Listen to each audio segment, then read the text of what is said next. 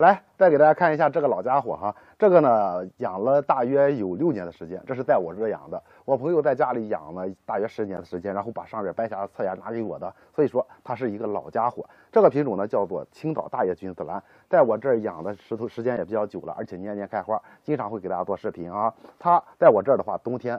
棚里的温度是在5度左右，有的时候在0度以上，反正在5度以下。这个情况下它是不生长的，所以说它一直没有开花，只是说到了春季气温回升以后就会快速长花见开花。我其他品种的君子兰也是如此的，所以说您在家中养的，如果到了冬季它不生长不开花的话，那么是它温度不合适。到了春季以后，我们把它放到太阳光充足的地方去，保证光照充足，保证着水肥不缺。浇水的话，土壤干下去1、2公分，及时的给它浇透，再补充上一下高磷的肥料，比如花多多2号或者磷32新钾，它就会快速长花见。花见长出来以后，开败了以后，我们把它花掐掉，直接去补充一下高氮肥，它就会快速的长叶子，底下还会不断的冒芽。我这一棵边上长了一圈小芽，这些小芽养上1、2年，长大了以后就能够再次开花。那个时候，到时候一盆多棵挤在一起，一次开出10枝甚至20枝花见，是不是最漂亮的？养君子兰，如果您在意叶片的话，您就不要养这个品种，也不要按照小齐这种方法去养了，就要去控制光照，让它叶片长得像扇面一样。小齐呢不在意形体，这个品种也比较难控制，所以说